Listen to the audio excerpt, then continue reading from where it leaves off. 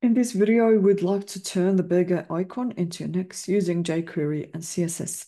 So what we want is when we toggle this burger icon or element, we would like the appearance of this menu, the three lines, to change into an X. So in the previous video, we were able to close or hide the nav links when we clicked outside of the burger and the nav links elements. So that was done here in the previous video.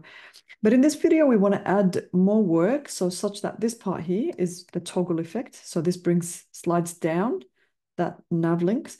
So what we want is to toggle another class called the active, which we'll write in CSS. So that takes care of applying that effect or the appearance of X. So what we want to do is when we click on the burger icon, so basically like this burger icon, we want to apply, or so we want to toggle a class called active. Toggle class called active, which we will yet to write. But one thing we notice here that the burger, this is the element anyway. So if we just refer to it as this, because that was the element that was clicked from the first place. This part here, we've clicked the element. So it's pretty much this, this is the object, which is the element that we clicked. Again, the burger, that allows us to actually work on that specific element by toggling the class active to it. So that's pretty much it. Nothing is going to change because we still need to write the work here. Now, the other thing that we need to do is to remove the class once we've stepped out. So this part here, we slided up the nav links when we went all the way up. What we want to do is bring this back to the line. So assuming this changes to an X, we'd like it to come back to how it is as soon as we clicked out, or we've slided it up. So here we want to remove the active class. Now, in this case, we can't refer to this as this because we're not referring to it like the way we did here. So we actually need to explicitly write the code to select the burger. I need to put that in single quotation, something like that. So what we need to do is remove the class. And again, it's called active. So simply what we've done is if the class has been added here, the burger icon changes to X. And if we slide up, we want to remove it so that it goes back to the way it looks originally, which is pretty much 3 lines. So that's all we need to do in the jQuery file. Now we'll go to the CSS file and we need to write up some code to do the transformation for us. So what we want to do is I'm just going to put it right here and I'm going to write a comment here to transform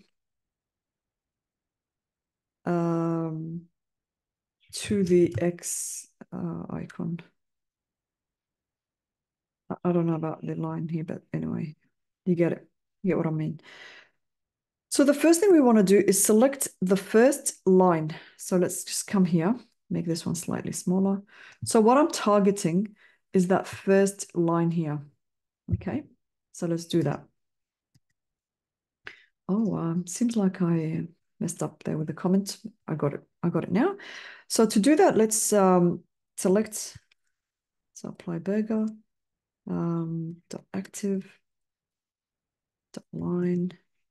Here, we're aiming for the first element, the first child. And here is what happens. Okay.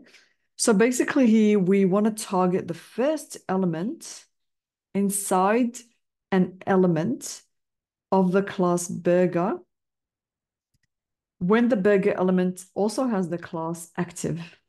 Okay, that's basically what we're saying here. Just checking that I haven't made a mistake with my lines. Okay, now what we want to do is we want to transform. using rotate. We want to rotate the line by 45 degrees. Let me show you what it looks like. So can you see that first line? No, it looks absolutely... So it's definitely rotated by 45 degrees. Now, what we want to do now is hide that middle line. So now I'm going to target the second line.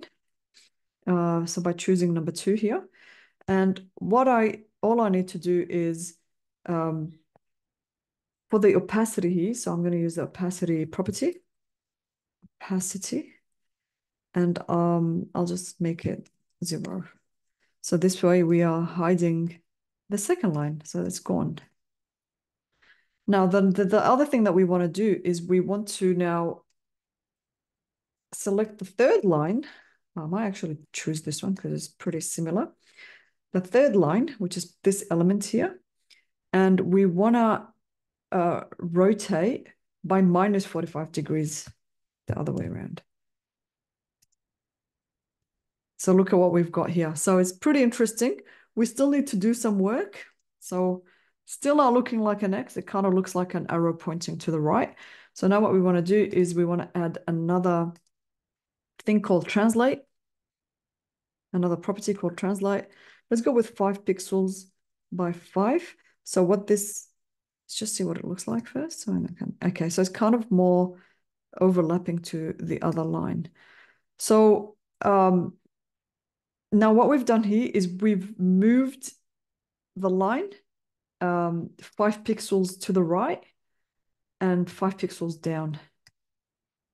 So this kind of gives us that X shape, but it still needs to be fixed at the bottom part. So I'm just going to copy this and put it in here. Now what we want to do is we want to create a diagonal line, but so now we want to move it to the right and up. So if we want to go up instead of down, I can just use the minus. So now it looks more than like an X. So here that moved down, this moved up. So you can see the first line is going down and the other line is going up like that. So, but I feel like it's not looking very, I don't know, what do you call it? It's not looking very proportional. So I might want to increase that to 6 and just 1 pixel because of the I think it's because of the overlapping. Now I feel like this one is more like it. So it looks more like an X. Okay, so that's pretty much it. We might want to, what we can also do is give it some sort of an animation here and the line property. So we can add a transition saying all properties that can change with 3 seconds and ease. Sorry, my bad. So you can actually see the way the transition is happening.